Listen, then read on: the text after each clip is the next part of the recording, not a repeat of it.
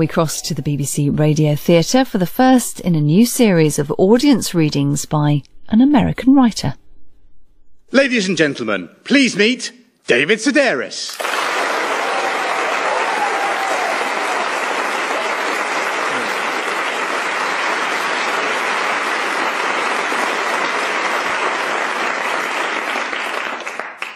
Thank you for having me back.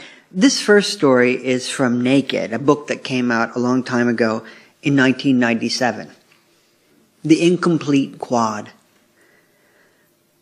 I spent my high school years staring at the pine trees outside my classroom window and picturing myself on the campus of an Ivy League university, where my wealthy roommate, Colgate, would leave me notes reading, "Meet me on the quad at 5. I wasn't sure what a quad was, but I knew that I wanted one desperately. My college friends would own horses and monogrammed shoehorns, and I'd spend weekends at my roommate's estate, where his mother would say things like, "I've instructed Helvetica to prepare those little pancakes you're so fond of, but she's had a devil of a time locating fresh Cape gooseberries." This woman would have really big teeth that she'd reveal every time she threw back her head to laugh at one of my many witticisms. "You're an absolute caution," she'd bray. "Tell me you'll at least consider joining us this Christmas at Bridal Haven. It just wouldn't be the same without you." I fantasized with the nagging suspicion that there was something missing, something I was forgetting. This something turned out to be grades. It was with profound disappointment I discovered it took more than a C average to attend Harvard. Average, that was the word that got to me. C and average. The two went hand in hand. I was sent instead to a state college in western North Carolina, where the low brick buildings were marked with plaques reading, "Erected 1974." And my roommate left notes accusing me of stealing his puka shell necklace, or remedial English book. I expect someday to open the newspaper and discover the government had used that campus as part of a perverse experiment to study the effects of continuous, high-decibel Pink Floyd albums on the minds of students who could manufacture a bong out of any given object, but could not comprehend that it is simply not possible to drive a van to Europe.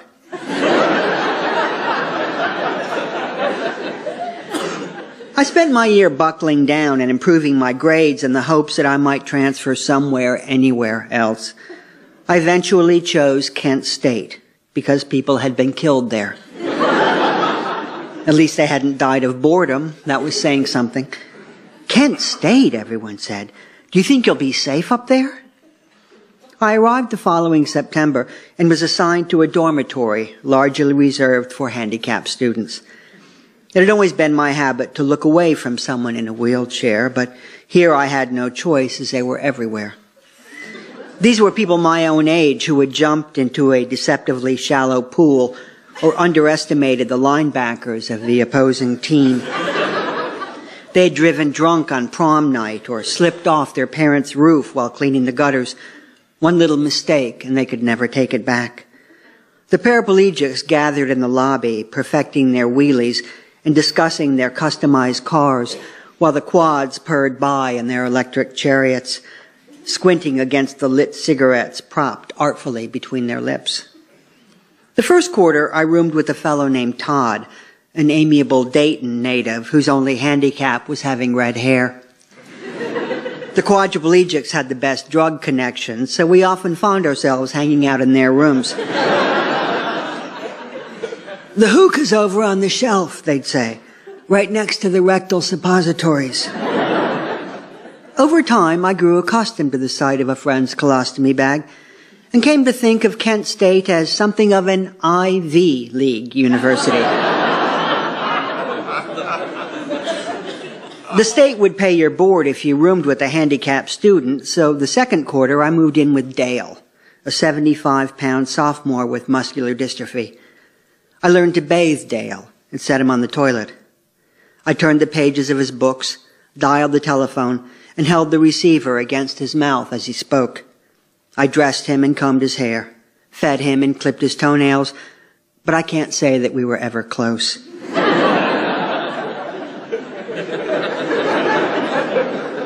Midway through the term, Dale was sent back home to live with his parents, and I moved in with Peg, a fun girl with a degenerative nerve disease. Peg was labeled an incomplete quad, and liked to joke that she couldn't finish anything. Already we had something in common. She had come to school to escape her parents, who refused her any beverage after 6 p.m. They complained that at the end of a long day, they were simply too worn out to set her on the toilet. God had chosen her to suffer this disease, and if she had any complaints, she should take it up with him. This was a nasty illness that left its host progressively incapacitated. Peg's limbs were twisted and unreliable and had a mind of their own.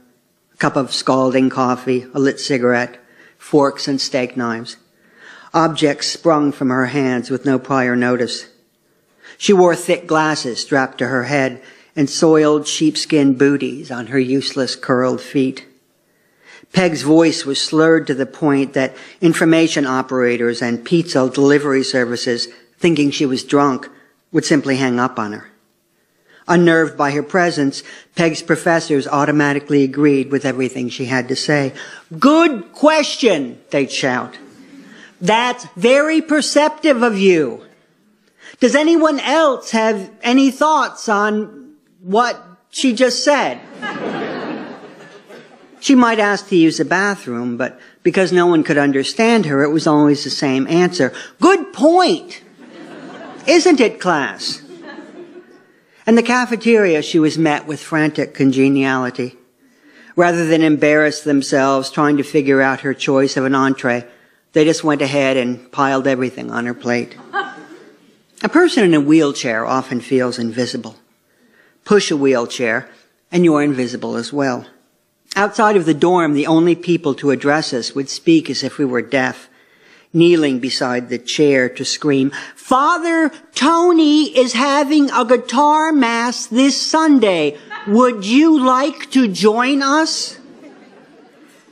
Peg would beckon the speaker close and whisper, "I collect the teeth from live kittens and use them to make necklaces for Satan."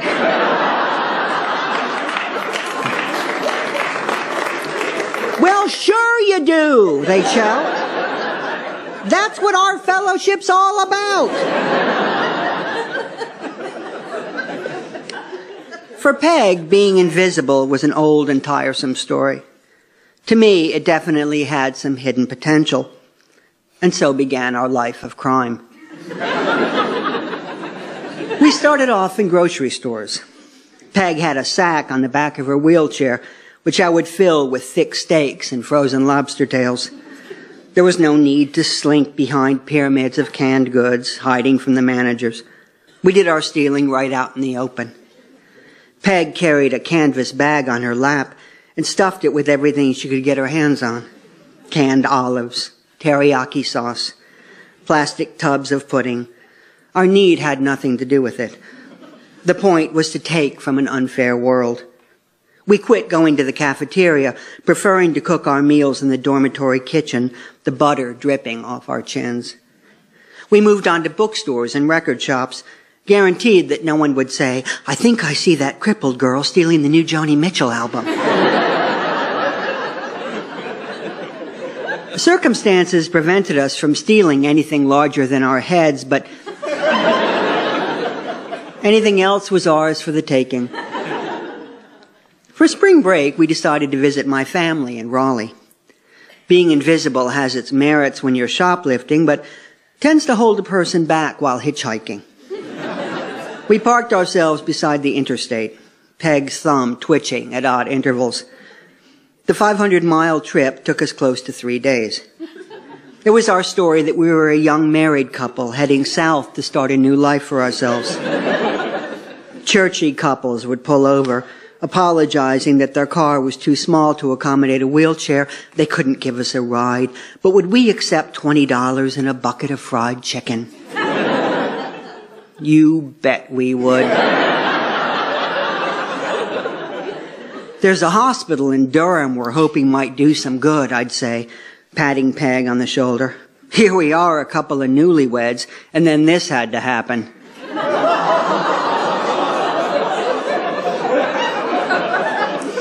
CB radios were activated and station wagons appeared.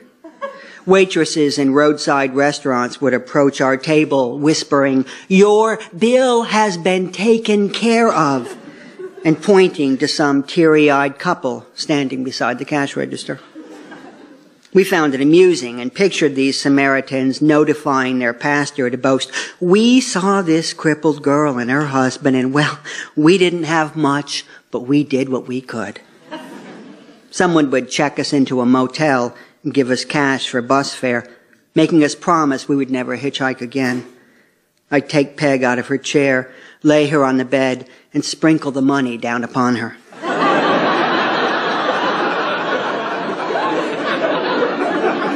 It was a pale imitation of a movie scene in which crafty con artists shower themselves with $100 bills.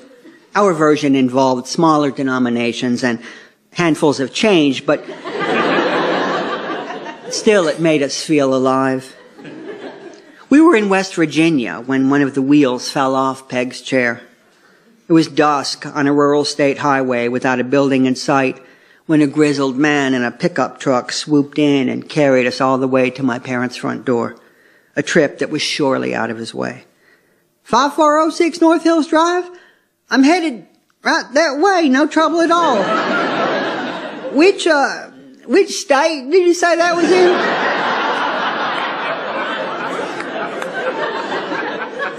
We arrived unannounced, surprising these startled members of my family.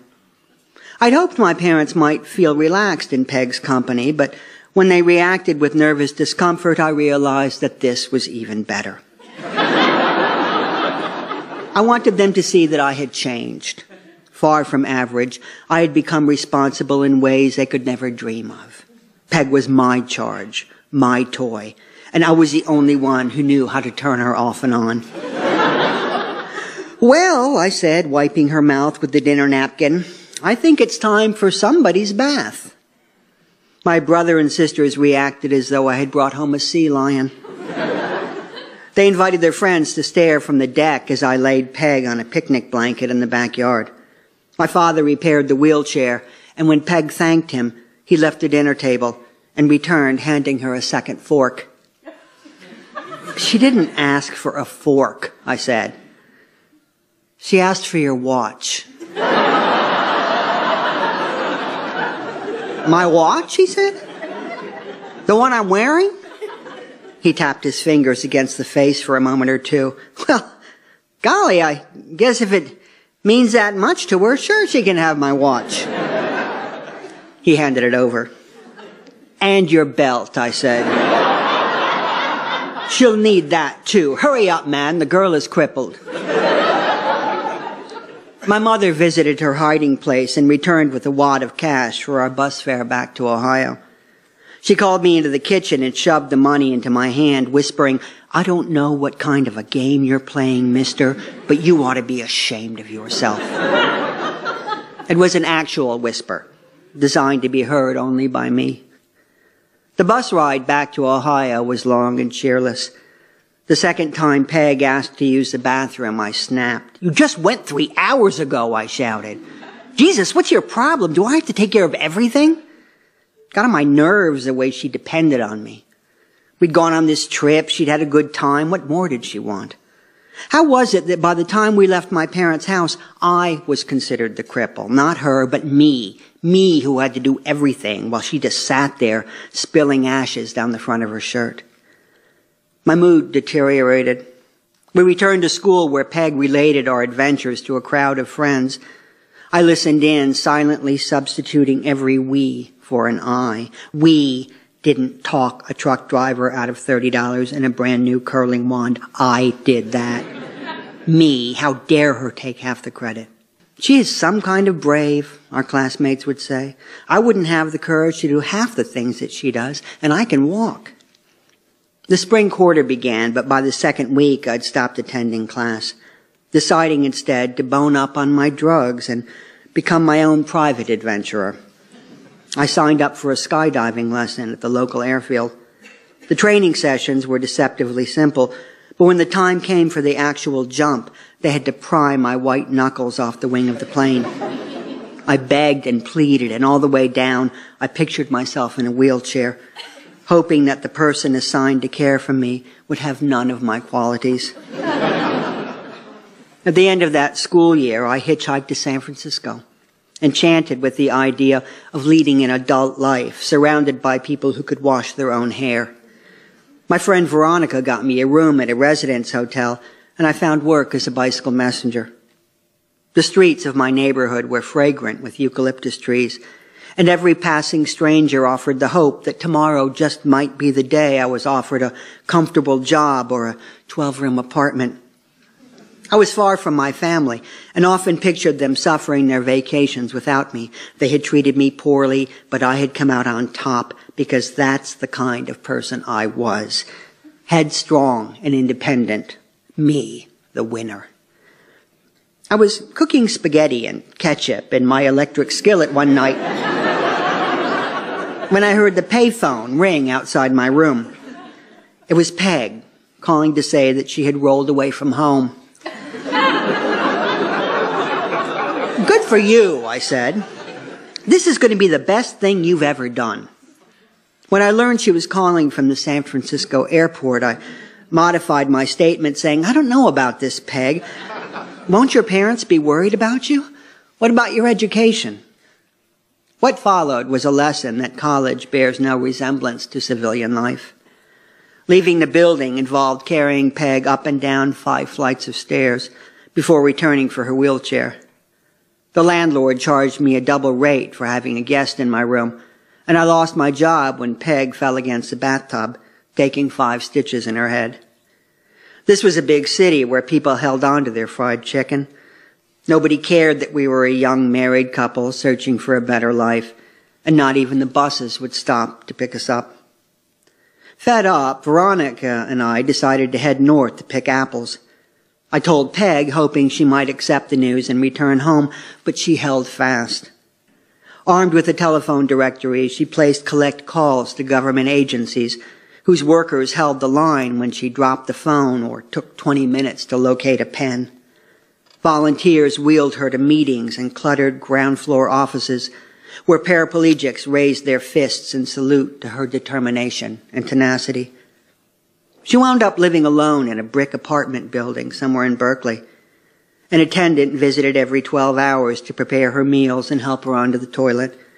If a spasm sent her onto the floor, she lay there patiently until help arrived to dress her wounds. When her parents called, she either hung up or cursed them, depending upon her mood. Within a year, her health deteriorated to the point where she could no longer be left alone for 12-hour stretches. We both wound up crawling back to our parents, but continued to keep in touch, her letters progressively harder to read. The last I heard from her was in 1979, shortly before she died.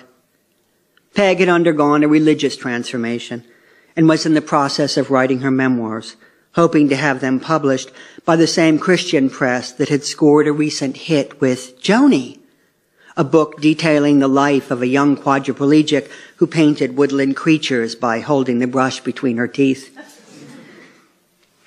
She sent me a 3-page chapter regarding our hitchhiking trip to North Carolina. "God bless all those wonderful people who helped us along the way," she wrote. "Each and every day, I thank the Lord for their love and kindness." I wrote back saying that if she remembered correctly, we'd made fun of those people. We lied to them and mocked them behind their backs, and now you want them blessed? What the hell happened to you? Looking back, I think I can guess what might have happened to her. Following the brief period of hard-won independence, she came to appreciate the fact that people aren't foolish so much as they are kind. Peg understood that at a relatively early age. Me, it took years.